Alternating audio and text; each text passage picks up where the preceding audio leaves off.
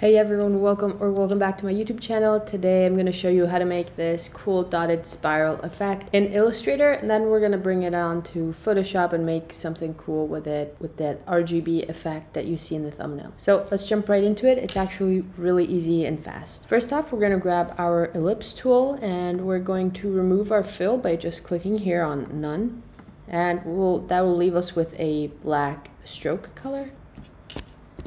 Then I'm going to open up the stroke panel right over here. If you can't find it here, you will find it under the window and stroke.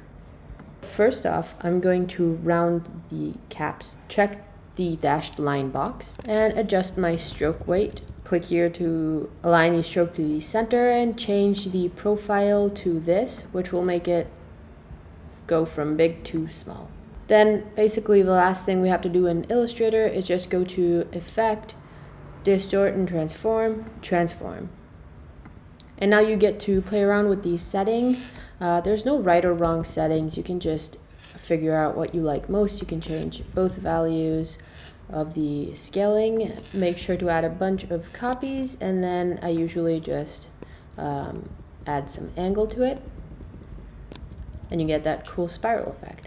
If you press OK and then you decide you change your mind, you can always go to the appearance panel over here and just click here on the transform effect, and it'll bring you back to the settings. So I'm going to press Command C to copy, and then we're opening up Photoshop, and I'm going to press Command V to paste it into here as a smart object so that we don't lose this crisp quality.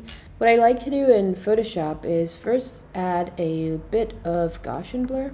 Just a little bit. This is too much. I'm just gonna add like one.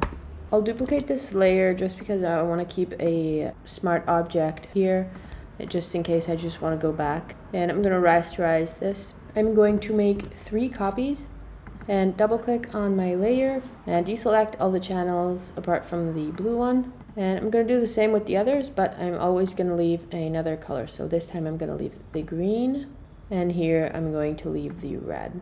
Now I think I want my background to be black, so I'm just going to Command I my background and invert that, and do the same thing on my other layers. And you should get something like this.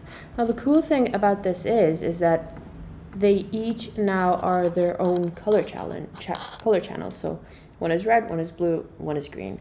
So what happens if I move one of these, you get these like color separated. So depending on which one you move, you get some cool color combinations like that. So that's what I did. I'm going to Command T on one and make it bigger. You can also like keep duplicating them and reselect some more channels. Make this smaller. You can also rotate it, and you get this cool like psychedelic effect. Once you're happy with it, I'm gonna duplicate everything and Command E, which will merge everything. I'll place this in a group.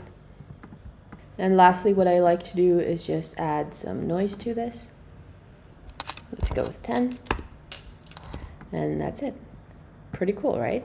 I hope you guys enjoyed this tutorial. Feel free to subscribe, leave a comment, and give this video a like. Linked in the description below are my gradient map packs and my texture packs and my poster mockups. So if you want to go take a look, definitely click the link down below. And yeah, I'll see you guys in a couple days. Bye.